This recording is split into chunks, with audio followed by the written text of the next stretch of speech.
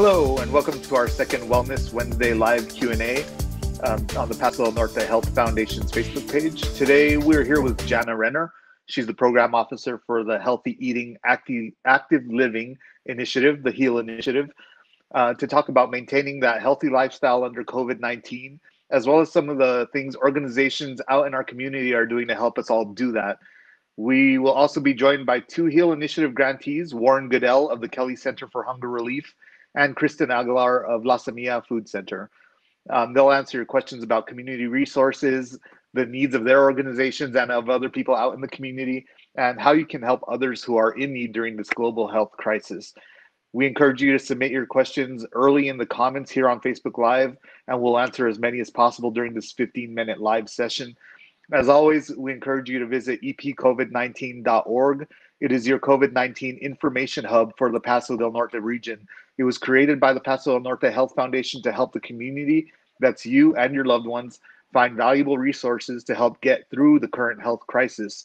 There's links and other resources for parents, students, businesses, mental health needs, and lots more, including, yes, how to maintain a healthy eating and active living lifestyle. So hello, Jana, Kristen, and Warren. How's everybody doing today? Good, thank you. Good, thank you. Good, great. Thank you for joining us here.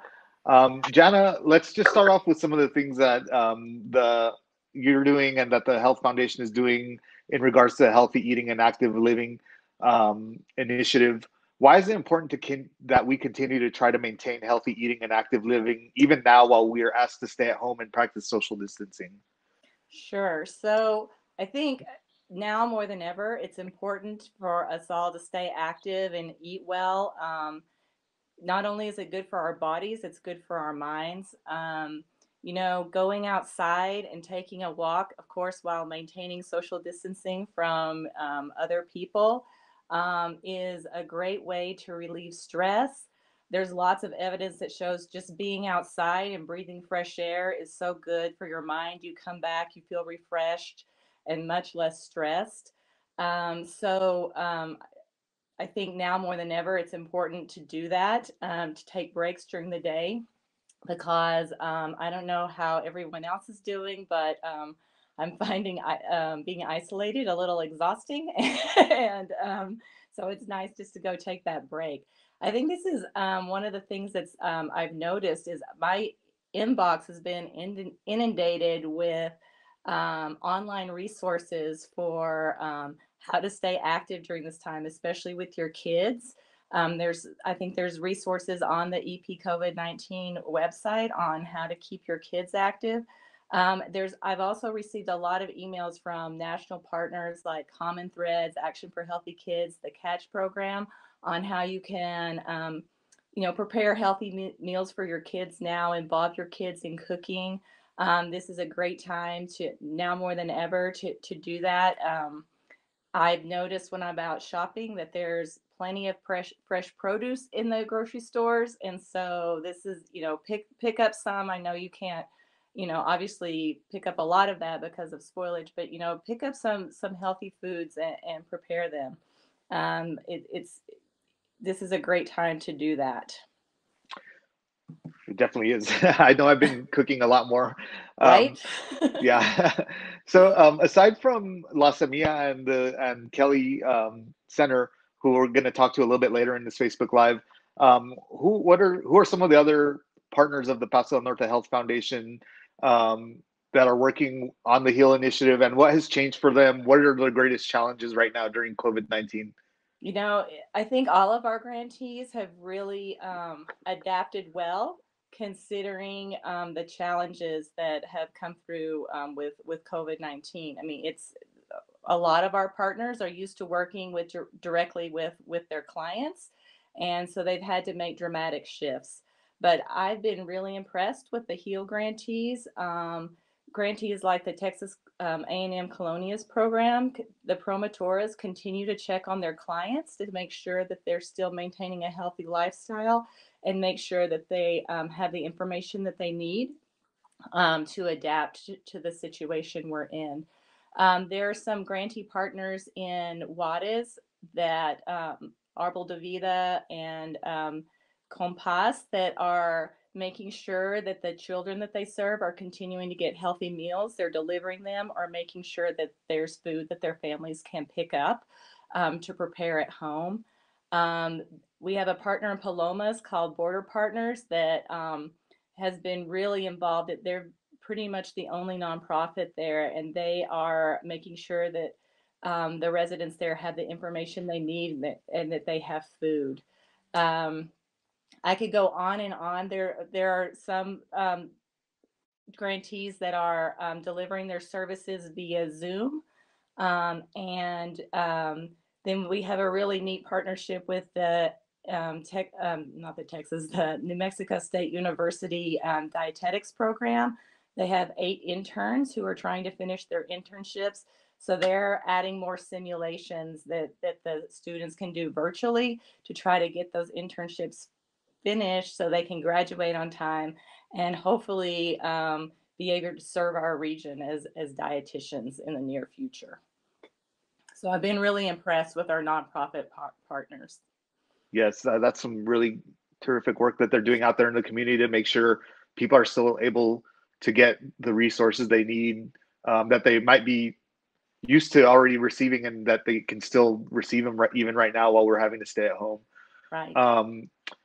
We do want to continue we want to continue to encourage everyone to visit the El Paso COVID-19 Information Hub, which is at epcovid19.org.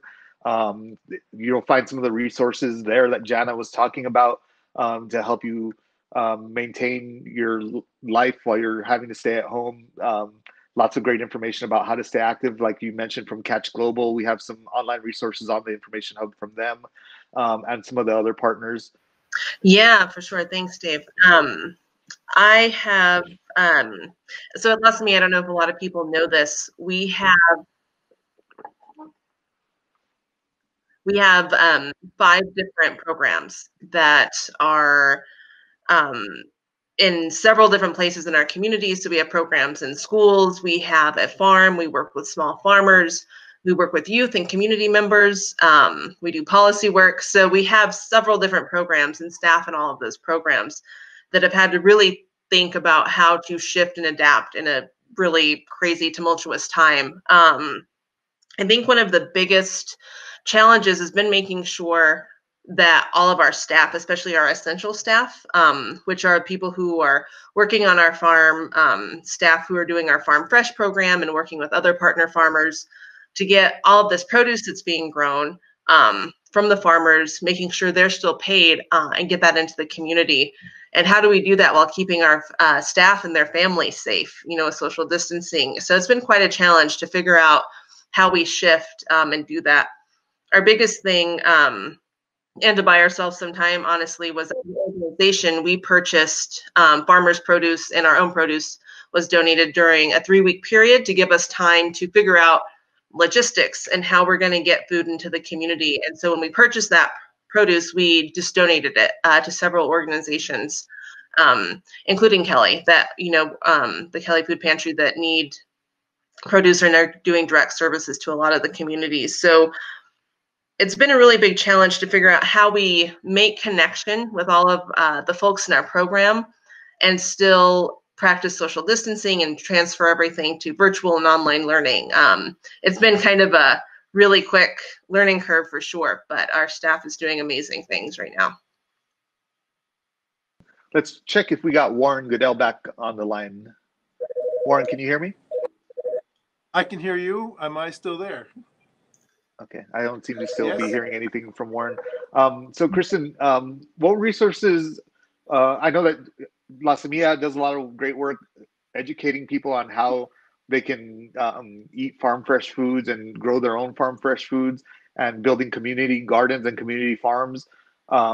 What resources are still available to community as far as the education, and as well as their gardens and farms that may be out there that they've already started working on? Right. So we're going to be rolling out in the coming weeks a lot of online and virtual education resources. We have a chef who's going to be doing some cooking demonstration videos to show some healthy ancestral wellness-based activities that people will be able to make at home with their families. We have a lot of resources that are going out to the schools right now that have been adapted from our edible education program that parents can do at home with their kids in the yard, in the kitchen.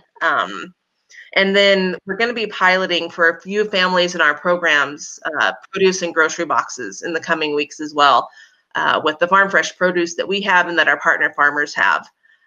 So keep an eye out on our social media and our website coming up. We're going to be having a lot of online resources, a lot of really great activities that you can do with your family, with your kids. And then we also tend to really post a lot of ways that people can support a lot of the people that are doing this work on the front lines, that are putting, their health at risk every time they're making sure we have the essential services that we need. So yeah, stay tuned. In the next week or two, we're going to have a lot of that rolling out. Great. And where can people go to check that out? So we're on Facebook and Instagram at La Semilla Food Center. You can find us.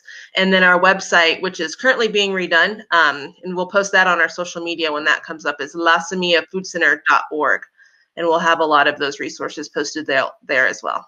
I do have some information that Warren has sent me about the Kelly Center and what they're doing right now. So if you don't know the Kelly Center for Hunger Relief, they operate a food bank here in Central El Paso. They also operate what's called the Fresh Start program for community members who are in need of fresh groceries, and also some other programs that they offer, such as Zumba to help to get them active, and other resources like that. What he's told me is that Fresh Start and the food pantry have had to really pivot right now into crisis mode. And while it's been a very fluid process, they are still adapting to some of the logistics. After the first 2 weeks, some of that chaos has started to ease, and the Fresh Start staff has assessed ways that they can adapt the program. All their clients and see how they're doing, make sure that they know the new process of getting food, which is that they're doing drive-through pickups rather than having people come in and pick out what they can take for their family. So they've just been reaching out to everybody. They've been in communication with everybody. Of course, using some of the mobile technology that's available. They've begun giving Zumba classes on YouTube, which is great. And they're just using a lot of various phone calls and other online resources to help get the word out that their services are still available. So that's great to hear from their side. If you want to go on Facebook or online and search for the Kelly Center for Hunger Relief, you will find their Facebook page and their website with lots of information. Should you want to help, they mainly need donations, monetary donations, because they're able to leverage that money in a better way to purchase food for the food bank, because they can buy in bulk rather than monetary donations. And they are also always looking for volunteers. So if you have been isolated and you are not displaying any symptoms, I would contact them and see how you can go down there and volunteer and help distribute some of that food. So we're getting close to our 15-minute mark here. And Kristen, I know we talked a little bit about how the community can get involved with La Semilla and help your organization as well as others out in the community. Can you just mention again some of the things that, some of the needs of your organization right now and how people can help? Sure, absolutely. Because of the current circumstances, we're not able to take volunteers at our farm right now, which I know a lot of people really love, and it's kind of unfortunate, right? Because digging in the dirt is one thing, but it's just amazing for your mental and physical health. But in lieu of that, donations are always welcome. We're really working to support the youth that we're working with and their families, the small farmers that we work with. So donations, do help us, and donating to other organizations who are on the front line, like Kelly Memorial and other folks too, throughout the region, is really important as well. And hopefully we'll keep everybody updated. Whenever this starts to pass, I don't know what our new normal is going to look like, but it will be, there's a lot of hope that it can be something really beautiful. And so, we'll update people as things change and volunteer opportunities become available going forward. Great. And I'm sure that we'll all continue to adapt further to this social distancing and everything else that's involved with this current health crisis. And hopefully, as things kind of ease back, we'll have more resources available and be able to do more.